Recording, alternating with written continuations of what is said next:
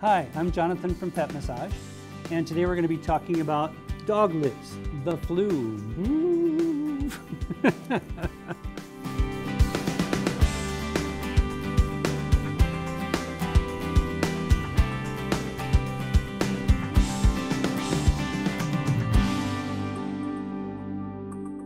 The flu, the lips of the dog, they tell us so much.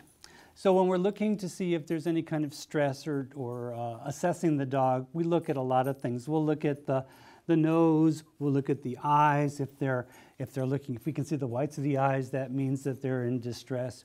We can see if the ears are pinned back. We can look at the furrow on the top of the head. We can notice if the jaw is tight. But have you ever thought about looking at what's going on just right here above this, up in the upper lip?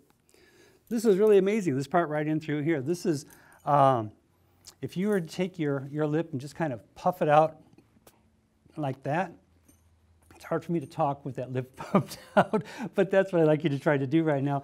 And just feel the strain that it puts on the underside of your nose and how it changes the shape of your nostril. So when dogs are in stress, if they're showing any kind of anxiety, we're going to be noticing that this little area right in through here is going to be puffed out, and then they're going to be kind of pulsing the air right over here. So what it's going to be doing is going to be changing the shape of the nostril right in through here.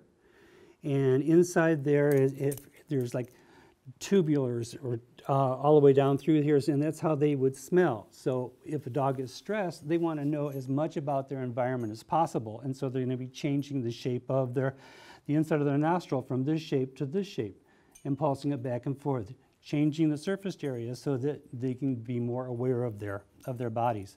There are a lot of interesting things that are happening right here on this part of the nose. This little groove right here in between the two sides of the upper lip, and this is called the philtrum. We have that little groove right here under our nose as well. And this is an important acupressure point. It's called governing vessel 27.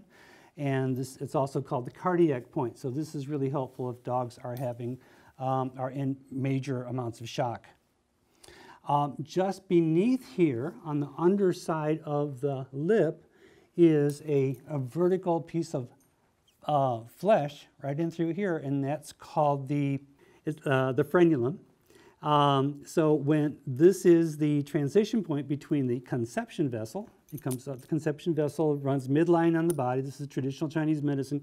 Comes up through the tongue, up onto the palate, where the tongue touches the top of the palate, up right behind the teeth, through the gap between the two front teeth, in through the frenulum, and out through and out here through the philtrum. So this is a really important part of traditional Chinese medicine.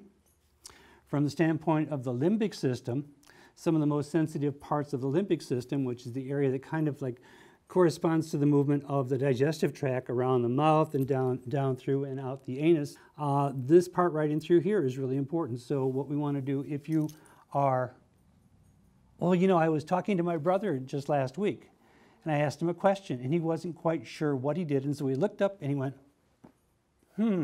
which told me, I'll get back to you later. I'm not sure about the answer. So it can be used in a lot of different ways. So what do we do with the dogs that are in stress? We will just kind of hold this and we'll soothe this area with massage.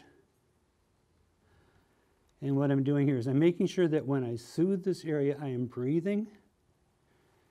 If I hold my breath, then they hold that tension. If I breathe, they release and let go of that tension. And what that's going to do is help the dog feel better. And it's an important part of each massage. I hope understanding about the flu enhances your pet massage. If you like what you see here, subscribe to our channel and subscribe to our newsletter. It's a weekly newsletter. It's called Helpful Hints, and it's available at petmassage.com. It's your flu.